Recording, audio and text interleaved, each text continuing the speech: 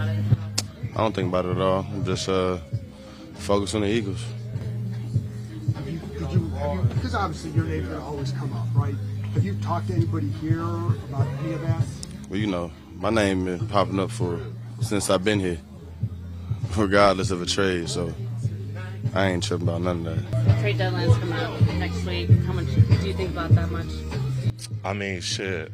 With everything going on, it definitely goes across your mind. But I mean, you try to keep your head focused on what's ahead, and that's Philly. So yeah, we focus on that right now. Obviously, your name, Chase, name always comes up because of the value of the position, all that.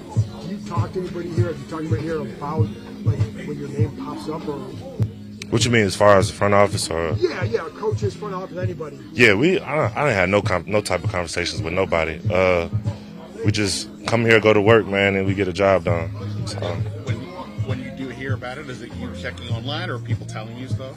Yes, conversations I have with my agency. They tell me what's going on and what's not going on and stuff like that. Try to keep me ahead of the curve, but other than that, we focus on Philly. Knowing it's not up to you, I mean, do you want to stay here? I mean, I can only control what I control. I definitely enjoy my time here with the guys in the D-line, people on the team, but I understand it's a business. So I can only control what I can.